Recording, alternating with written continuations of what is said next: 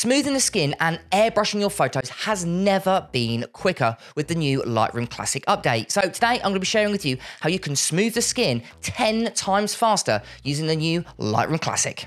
And I'm going to start right now.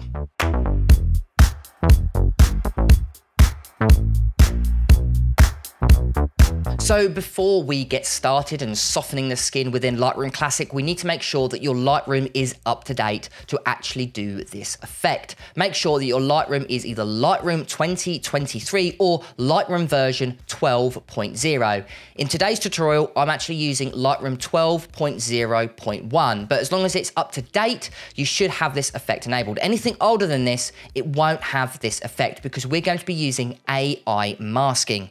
So let's go ahead and use this photo here as an example. It's a photo I took a while ago at a portrait shoot. Now, all I've done is just a couple of changes within the basics panel. I haven't affected the softness of the skin in any way. What I can do is show you the before. So this is the original photo, and I'll show you the photo after. I've just done a few white balance changes, and I've just done a few exposure changes. So let's go ahead and soften the skin within this photo. So let's go from our basics panel all the way over to the right-hand side where you can see it says masking. Now the masking we want is the AI masking, and this is absolutely amazing, revolutionary within Lightroom Classic, and it's going to save so much time in post-production. So what we're going to do is go down to where you can see it says people, and let's go ahead and select that. What it allows you to do is select different parts of the photo, but automatically using Lightroom Classic's AI. As you can see, you've got face skin, body skin, eyebrows, lips, teeth, hair, the list goes on and on. How amazing is this? So let's go ahead and click face skin, and let's go ahead and create mask.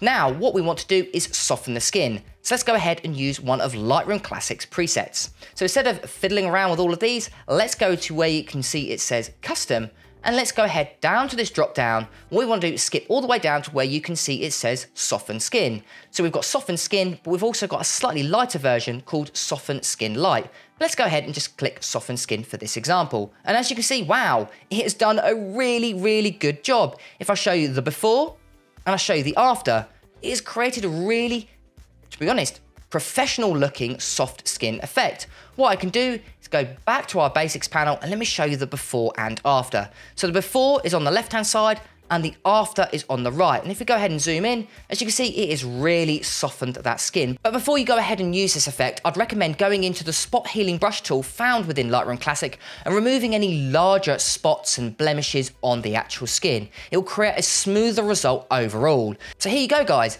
Here is the before, and here is the after. And this particular effect worked for you? Make sure to write it down in the comments below.